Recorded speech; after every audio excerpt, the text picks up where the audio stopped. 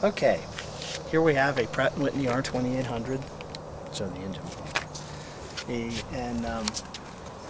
Got it from the Victory Air Museum up in New Jersey, Lumberton, New Jersey. And it was pretty bad shape when I got it. I've taken it all apart, I've put it back together, and got a prop for it, and hopefully we'll be able to make it run today.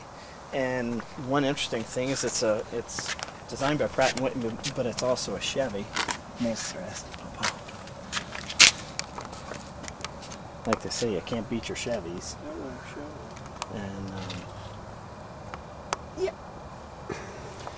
But today's the first day. I've been working on this since December of 2006. Wow. And today's the first day we're going to see if it runs. So here we go.